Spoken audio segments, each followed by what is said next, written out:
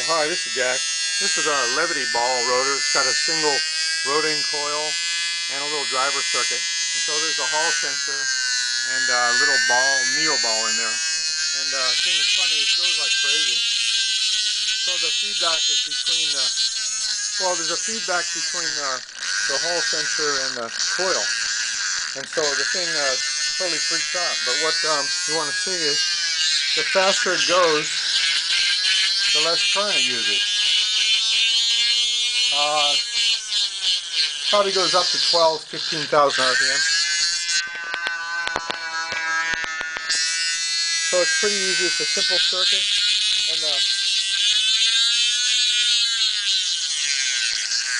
and it tends to levitate or self-support itself. So you put a little bit of oil there in the container, and away it goes.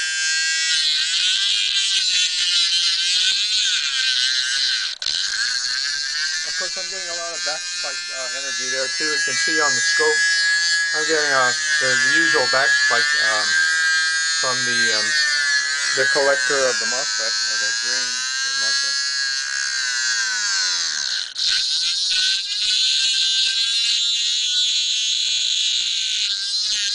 Of course,